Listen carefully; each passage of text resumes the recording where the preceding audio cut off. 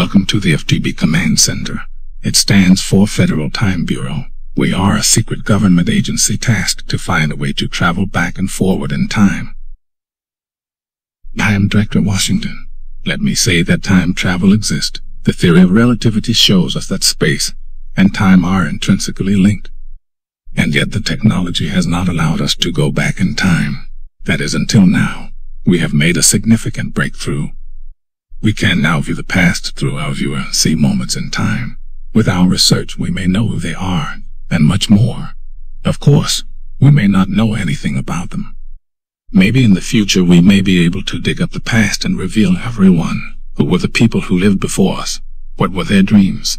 Who did they love? What hardships did they have to endure? Those who lived before us have made us who we are today. Before you join us in connecting to the past, help support our research and our agency by clicking the subscribe and smashing that like button. Do not forget the notification bell, so you can visit us again. Now, let us see our history together. Walk over to the view as it connects to the past.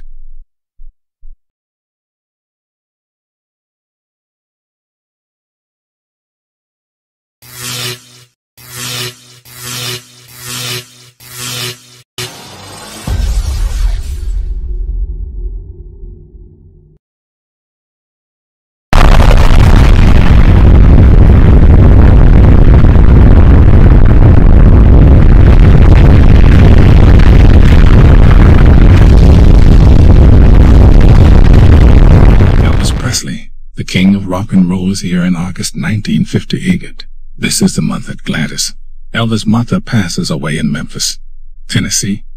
The Rolling Stone Encyclopedia of Rock Roll describes Presley as an American music giant of the 20th century who single-handedly changed the course of music and culture in the mid-1950s. 46 years later, his name and his music still lives on. Two young women won the Bathing Beauty contest in 1922. Their identities or location are unknown. P.T. Barnum staged the first modern American pageant in 1854, but America was not ready for that yet. Afterwards, he continued the contest but used photos of women. In 1880, the first Bathing Beauty pageant took place as part of a summer festival to promote business in Rehoboth Beach, Delaware.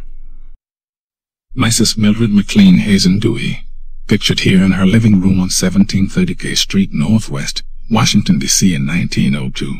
She was the wife of Admiral George Dewey.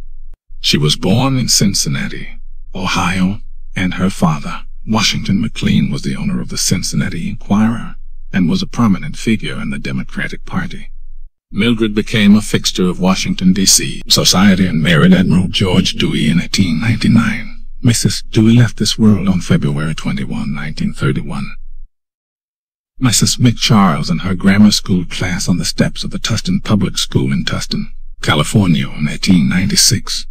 Some of the children have been identified, including Andrew Koch, Naka Bracamonte, Harry Peters, Minnie Smith, Eliva Snow, Norman Fries, Tom Koch, Simon Fitzpatrick, Gladys Harrison, Orr Scoville, Frankie Adams, later Mrs. Hugh Plum, Ollie Lett, Clarence Stevens, Alvin Clifford, Grace Fuller, Harriet Yount, Ben Fries, Edith Smith, Shelley Brown, Irene West, Lily Van Franklin, Harold Case, Walter Wackham, Ethel Fuller, Edgar Vanderlip, Letty Wells, Gladys Van Hise, and Dan Thomas. These three Crow Indians are watching the signal in the distance on the northern plains in Montana in 1905. There is no general code or standard meanings for the different shapes, numbers, and type of smoke puffs. The reason for this is because enemies are also viewing the smoke signals. There are a couple of messages that are common. Sending only one puff of smoke is usually a call of attention. Sending 2 puffs of smoke in your smoke signals is usually a sign that everything is okay. In contrast, 3 puffs of smoke can be a signal that something is wrong. Robert Pershing Wadlow, here with his family, was the tallest person in recorded history. He was born in Alton, Illinois, on February 22, 1918. Due to hypertrophy of his pituitary gland, which resulted in an abnormally high level of human growth hormone, Robert reached 8 feet 11.1 inches and weighed 439 pounds. Robert contracted an infection in his leg caused by a badly fitted brace that helped him walk. The brace had rubbed against his ankle, leaving an infected wound that killed him as a result of a weakened immune system. Robert left this world on July 15, 1940, at the age of 22. General Charles Miller Shelley, seen here working at the Treasury Department between the 1880s and 1890s. He was appointed by President Grover Cleveland after losing his congressional seat in 1885. Charles was born in Sullivan County, Tennessee on December 28, 1833. He served 4 consecutive terms in Congress as a Democrat, 2 of which were contested by his opponents. He then became 4th Auditor of the Treasury by appointment of President Cleveland. The last years of his life were spent in promoting the industrial interests of Birmingham, Alabama, where he left this world on January 20, 1907. He is buried in Talladega. Marilyn Monroe throws the opening pitch of the Out of This World baseball series while American television show host Ralph Edwards acts as MC in September 1952. Marilyn was born Norma Jean Mortensen on June 1, 1926 in Los Angeles, California. Later she took her mother's last name, Baker. Marilyn left this world on August 5, 1962 at the age of 36 due to a drug overdose. She has lived on in pop culture ever since. Here is a car accident in 1915, somewhere in Los Angeles, California. By 1904, 1,600 motor vehicles cruised the streets of Los Angeles. The maximum speed limit was 8 miles per hour in residential areas and 6 miles per hour in business districts. By 1915, Los Angeles County counted 55,217 motor vehicles. The county led the world in per capita ownership of automobiles and continues to do so today. Does the car look like a Model T Ford? Leave your comments below. These 2 African-American Union soldiers, Baldy Guy on the left and George Guy, the right, pose for a portrait between 1863 to 1870. Of the 180,000 African-Americans who fought for the Union, 37,300 died. More than 20 African-Americans were awarded the Congressional Medal of Honor, the nation's most prestigious military decoration. 14 of those men earned their medals at Kathleen's Farm in Henrico County, Virginia. Here a young boy sits on a park bench with an orangutan at the National Zoo in Washington, D.C. between 1909 and 1932. The Smithsonian's National Zoo first started as Department of Living Animals at the Smithsonian. 15 North American species came to live on the National Mall. In 1889, President Grover Cleveland officially signed an act of Congress into law creating the National Zoological Park for the advancement of science and the instruction and recreation of the people. 2 years later, the animals who had been living on the National Mall had a new home. The National Zoo officially opened in 1891. Bryce Barrett's Magnolia gas station on 204 North Madden Street in Shamrock, Texas. The Magnolia Petroleum Company was established in 1911. In 1925, the Standard Oil Company purchased the company and in 1959 became part of Mobil. This building was first opened on May 18, 1929. This station was used as the inspiration for Ramon's Body Shop in the Disney Pixar movie Cars. It has been restored to the time of the 1920s and can still be visited today. Here is William Howard Taft and his family, his wife Helen, his oldest son Robert and his youngest son Charles, in Washington, D.C. between 1905 and 1909. This was before he became the 27th President of the United States. His daughter Helen is not present here. A view from Forest Hill lies the town of Deadwood in the Dakota Territory in 1888. In 1875, a rich gold deposit was discovered in the northern Black Hills. A stampede of miners rushed to the area in search of wealth. Miners staked their claims and set up camp in a gulch full of dead trees, hence the name, and the town of Deadwood is born.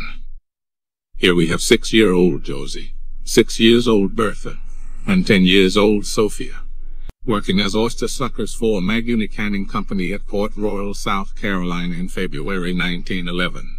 These young ladies begin their shift at 4 in the morning and work until early afternoon. LP Maguni and Company first began operation in 1870 and are still in operation today. Annie Edson Taylor poses with her cat and the barrel she rode over the falls. 1901. Due to her financial situation, Annie came up with the idea of going down the falls to garner fame and fortune to support her for the rest of her life. She had the barrel custom built for her stunt. The pickle barrel was around 5 feet tall and a little over 3 feet wide, weighing 160 pounds. It was made of white oak slats held together with iron rings. Inside, a mattress padding was used for cushioning, and a leather harness to keep Taylor from bouncing around too much. The 200-pound anvil was also placed in the bottom of the container as a ballast to keep it as upright as possible. 2 days before taking the plunge herself, Annie sent her house cat over the falls in her barrel. The cat survived, and Annie planned to take her journey on her 63rd birthday. Annie survived the stunt with only a cut on her forehead and a mild concussion. Unfortunately, she did not gain the fortune she had hoped. She left this world penniless on April 29, 1921, at the age 82. Here we have 4 beautiful women posing in swimsuits on the beach in 1940s Atlantic City, New Jersey. Their names are unknown. The Shelburne Hotel in the background was a Jim Award-framed cottage that opened in 1869. In 1926, this modern, brick-faced, steel-frame, multi-story structure was constructed along Michigan Avenue at the corner with the boardwalk. It was completely demolished in the 1980s. Here are the board of directors of the Coleman Manufacturing Company in Concord, North Carolina in 1899. The board of directors were S.C. Thompson, L.P. Berry, John C. Dancy, S.B. Pride, C.F. Messeff, and Robert McCrae. The Coleman Manufacturing Company had the first cotton mill in the United States, owned and operated by African Americans. The company was organized mostly by Warren Clay Coleman in 1897. In 1904, the company was unable to remain afloat financially and was affected by the loss of leadership when Coleman died. The Mauretania in late 1918 commissioned at this time as a troop carrier. This geometric design was designed by Norman Wilkinson in 1917 in an effort to confuse enemy ships. The design, commonly referred to as Dazzle, this design applied by July 1918, was mostly several dark blues and grays with some black.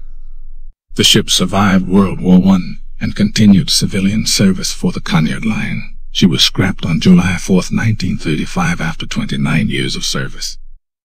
A young 18-year-old Teddy Roosevelt at Harvard in 1877. While at Harvard, Roosevelt participated in rowing and boxing, and he was once runner-up in an intramural boxing tournament. When he entered Harvard College on September 27, 1876, his father advised, "Take care of your morals first, your health next, and finally your studies." His father's sudden death on February 9, 1878, devastated Roosevelt, but he eventually recovered and doubled his activities. Teddy went on to become the 26th President of the United States. Large crowds of African Americans and white people separated by a long counter covered with slices of bread at a barbecue in Alabama. This event is hosted by FMGays each year. Homesteaders proudly showing off what they built out in western Nebraska in 1890. The Homestead Act of 1862 opened up the vast land for the West. The Free Soil Party of 1848 through 1852, and then the New Republican Party after 1854, demanded that the new lands opening up in the West be made available to independent farmers of up to 160 acres of land. The requirements were the homesteader be 21 years of age or head of household, unless those who served in the regular or volunteer forces of the U.S. Army or Navy for at least 14 days during the existence of an actual war, domestic or foreign, made for the purpose of actual settlement and cultivation, and has never borne arms against the United States government or given aid and comfort to its enemies. Now keep in mind, this was during the Civil War. Thank you for joining us. I hope you enjoyed our travel back in time. Let us know in the comments which photo meant the most to you. Perhaps you may know who that unknown person was. Let us all remember those who were here before us. One day, we too shall be one of those people. Come back and join us again for another journey back in time.